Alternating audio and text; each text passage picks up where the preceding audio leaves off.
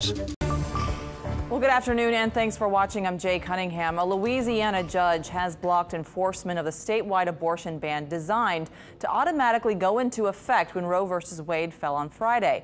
It comes after a Shreveport abortion clinic filed a lawsuit today disputing the state's ability to stop abortions.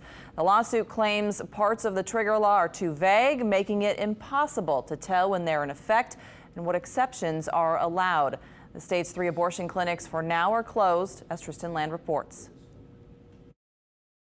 This ruling has drawn strong emotional reactions from both sides of the fence and from millions of parents-to-be across the country. All 3 abortion clinics, including the one here in New Orleans, are closed, shuttered immediately Friday morning when the Supreme Court overturned the decision on Roe v. Wade.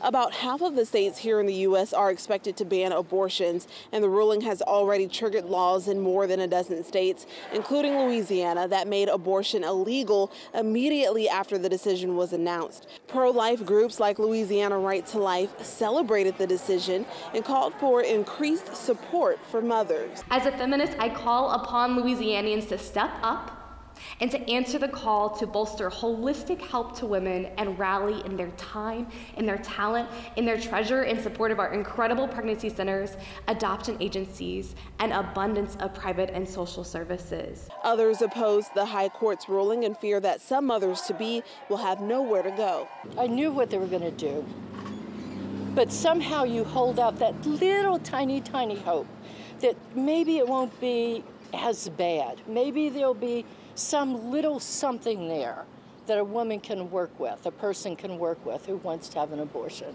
The announcement was not a surprise after a draft of the decision leaked in May, but is still a monumental reversal of decades of precedent by the highly conservative court. In Uptown, Tristan Land, Eyewitness News.